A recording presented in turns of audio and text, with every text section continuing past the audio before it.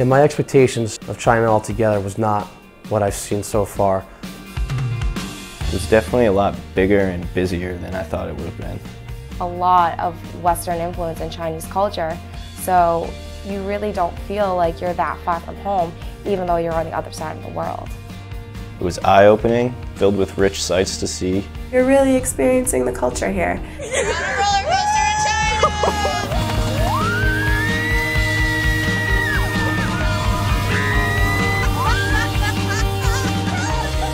This is the most amazing experience I have ever had in my entire life.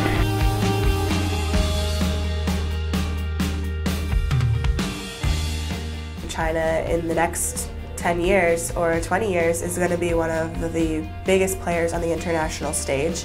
This is an area where we're going to see a lot of foreign competition in the States. So it was really nice to see the business aspect. We're about to go into the Hong Kong Stock Exchange. So very excited to go in. It's supposed to be a quiet stock exchange. It was funny that we're riding rickshaws pedaled by one guy, and then there's Mercedes-Benzes and Porsches driving and parked on the same street. I guess it's just proof of how fast China has developed. I wasn't really expecting how big an influence the United States has had on this country. They're willing to accept certain aspects about our culture, and I think that helps them just do business with the United States. I'd say in Hong Kong, you really see the differences among the classes. Upper class, very small portion, I think it was around 6%, and the lower income class was the majority, so you didn't really see the middle class. The higher you are on the mountain, the richer you are. So all of the buildings and houses here are over $2 million homes. It's insane. Going to Saint Anselm has really helped broaden my view of, there's more out there than just the United States. There is more than the life that we're accustomed to.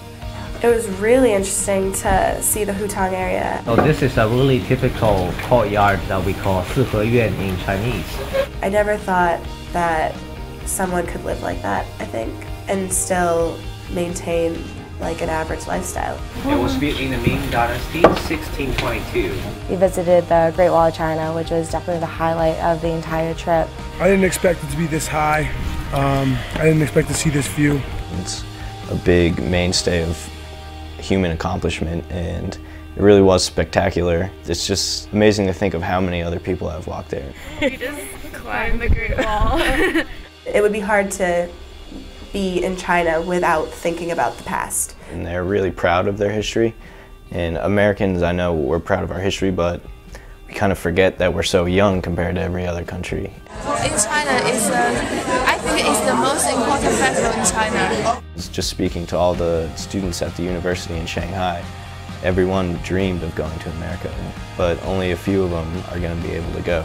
They were really enthusiastic and want to learn more about, the Western culture, because everything that they know is completely isolated in just China. I have a dream when I was a child, is to be a scientist. This small 10 days really opened my eyes. You're here, you're interacting with the people. They've touched me in a way that I didn't expect, and I didn't realize that they were going to have such an impact on my personal life. China was an incredible experience. Just being able to see how they operate business and their cultural differences was incredible.